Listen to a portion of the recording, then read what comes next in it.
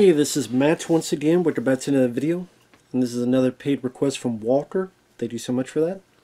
And for those interested in requesting any type of videos, whether it be a topic, reaction, commentary, review, re-review, random thoughts, commentaries, reactions, video game playthrough, whatever the case may be, I'll get to it as soon as I can.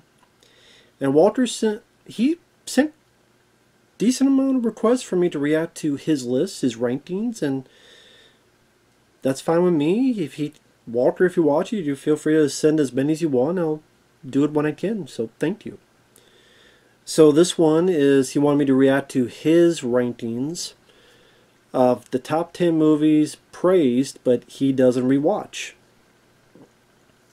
Please read notes in parentheses, honorable mention. Sure. Nope by Jordan Peele. I actually like that film. I have that film on Blu-ray right here. I like that it's a flying saucer that's that eats people. I think that's a really cool idea. I like the acting. I think it's a gorgeous looking movie.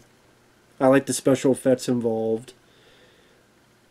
Some bits of the dialogue I'm not big on, but there are scenes I do enjoy, like when it's raining blood in that one scene, and when the town, well, but there's people getting sucked up, and you see kind of the inner workings. Remind me a bit of Fire in the Sky, where that gave me a bit of a creepy vibe, and they're going through pretty much a digestion section. What's your major malfunction? I liked Nope. I thought it was pretty good, so I disagree with that. Number 10, Taxi Driver, still watch it sometimes. So you do rewatch it. You said doesn't rewatch. What to be? I mean, he said doesn't rewatch much, to be fair. But I like Taxi Driver. To be fair, do I rewatch Taxi Driver a lot? No. Obviously, he doesn't hate the film, because he still watches sometimes. But, I mean, yeah. I like Taxi Driver. Like I said, I guess I don't rewatch a lot, to be fair, so I guess that's similar. Number 9, 28 Days and 28 Weeks Later. 28 Days Later, like, a lot of times I haven't seen a film again because there's just so many movies and other pieces of media and stuff to do in so little time. But 28 Days Later, I would not mind rewatching. 28 Weeks Later, I did rewatch that. I didn't think it was as good as when I first saw it. I think because I didn't really care about the lead characters. I wish, like Jeremy Renner, I think Anthony Mackie, I kind of wish those were our main characters instead, because I much preferred them over the kids. And the ending I wasn't big on. I mean, there's some good moments to that movie. And it's not an awful film, but I just remember not liking it as much as I used to. I'll put it that way. I do like the first 28 Days Later more. Number 8, The Running Man. 100% disagree. I think The Running Man is a very rewatchable film. It's fun. All the one-liners from Arnold. How about the light?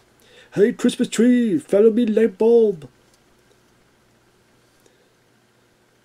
I literally eat the contract, but I hope you leave some room for my fist, because it's going to jam into your stomach and break your goddamn spine. Hill Sub-Zero, now Plane Zero. How about the light, you know? Drop Dead. I don't do requests. Killian. One of us is in big trouble. The action, the great story by Harold Faltermeyer, the villains with that WWF kind of larger-than-life persona, Sub-Zero, Fireball, Dynamo. Richard Dawson's a great villain, and because he was a game show host, he was perfect casting. So I highly disagree. The Running Man, to me, is an absolute classic. 6, the original Chainsaw Massacre. I disagree. I think the original Texas Chainsaw Massacre is a fine horror film. Great to rewatch for the horror film season. It's got a wonderful, gritty, documentary style feel to it. One of those films back in the day that did. If there's a film closest to scaring me, it was definitely that film. So I definitely disagree with that. Number 6, Midsommar. I agree, because I think that film fucking sucks. I think that director makes shitty films. And I don't care about a group of people that see a person get pushed off a cliff to their death, and then they spend the next 10 minutes arguing about a thesis paper, not about what the hell they saw. I'm supposed to give about these people? Piss on them. 5, Infinity Pool. I like the movie, but it's a very heavy movie. I don't like the film. I don't think it's that good of a film. But, yeah. Number 4, Saltburn. Again, I liked it, but not rewatchable at all. Well, it's not rewatchable, I agree, because what is there to rewatch? A guy tricking people, being a dick, killing a bunch of dumb rich people, because they're the dumbest people on earth. Like, he got together with the most easy to twist and turn people in existence.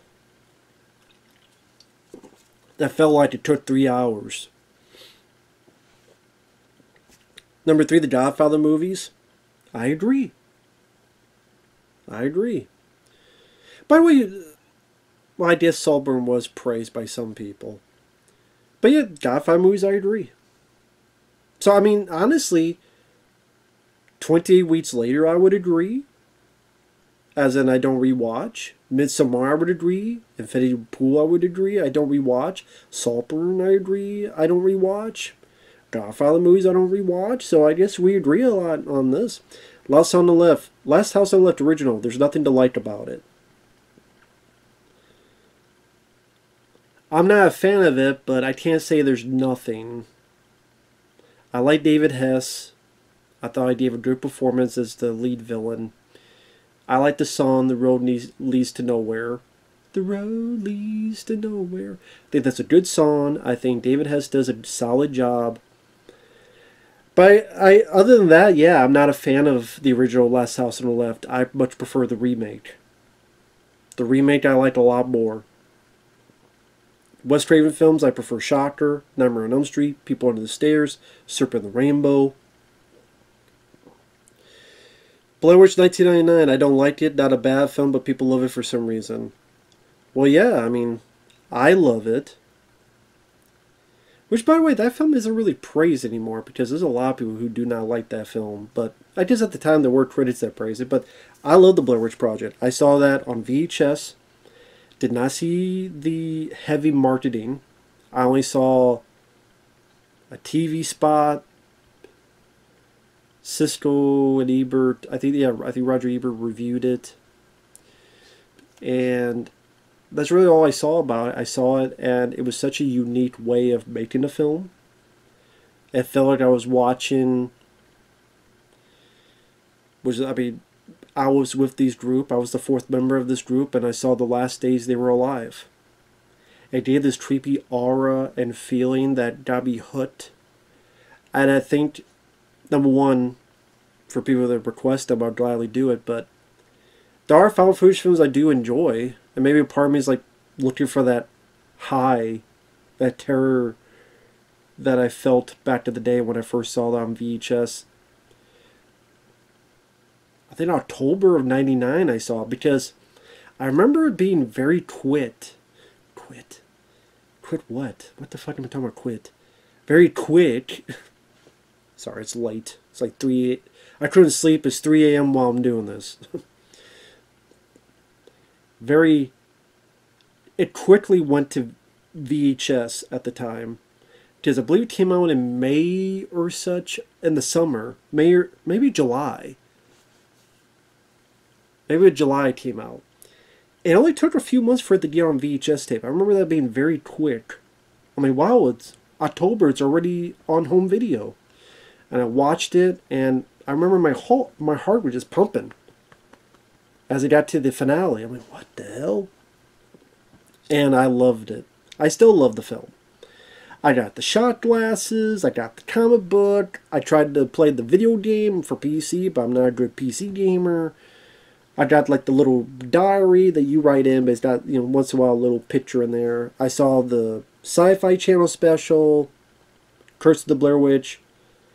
I think I saw that Showtime one, the Burkittsville 7. That was like years later. I was hooked, and I think the three actors do a great job. They're realistic. They're believable. I like their interactions. I like them as characters. Yes, even Heather. The woods, it's simple, but it becomes a very creepy place. I feel what they feel. I see what they see. I don't see what they don't see. It's simplicity of horror at its finest, in my opinion. Where you have three people that give incredibly believable reactions to what's going on, a breakdown of communication, them trying to stay together while these forces are messing around with them until ultimately their fate happens by the end of the film. It's so raw, and it's so, in a weird way, pure in its found footage, low budget trappings, that it just doesn't feel overproduced. There's no cheap jump scares. There's no like random music put in. Simplicity at its finest, in my opinion. Like I said, I love the Blair Witch Project. So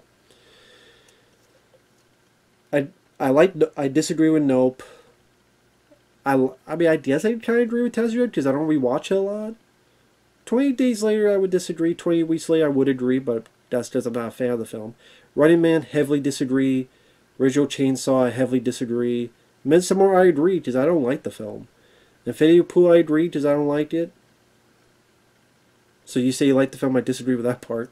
Saltburn, I know you say you liked it, I disagree. I think it's a piece of shit. But it's true, I don't rewatch it. Godfather films I don't rewatch. Last House on the Left original I don't rewatch. And Blair Witch Project I disagree because I would gladly rewatch that. In fact, when I get the November 2nd sight, would gladly rewatch it then. So there you go. But thanks once again, Walker. Appreciate the requests. I'll get to you others as soon as I can. Thanks for watching, everyone. Take care, and we'll see you guys later. Bye-bye for now.